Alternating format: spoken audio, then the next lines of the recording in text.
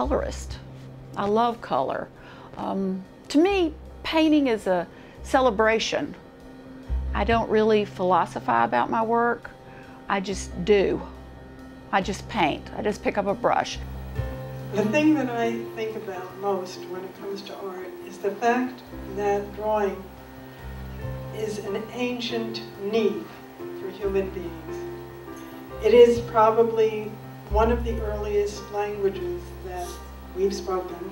I can draw well, and I think that's so important. So many people they don't teach drawing a lot in schools anymore.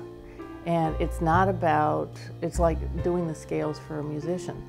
You're practicing, you're honing your craft. Whereas if I can't see, and drawing teaches me to see, how can I get the essence of something? The landscape basically is what I'm involved in. I do abstractions of the landscape, and I'm really involved in mark making a lot, and I'm trying to develop that. I've been doing that with my drawings.